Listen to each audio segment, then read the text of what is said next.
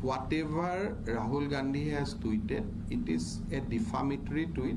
So once Prime Minister goes back from Assam, we'll respond that tweet, and definitely there will be a defamation case in Guwahati.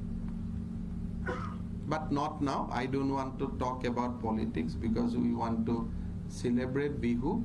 So after 14 April, that will be there. And I am still waiting for the invitation from Kejriwal,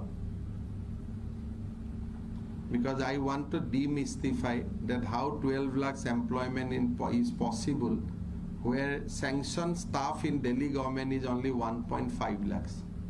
So I want to ask him that question, because if Assam government has a sanctioned staff of 4 lakhs, how can I give appointment to 12 lakhs people? So that mystery I have to unravel. He should not say at the end of the day, black private company poa sakori bilak bili, hebilak kobo nalage. হয় নহয়?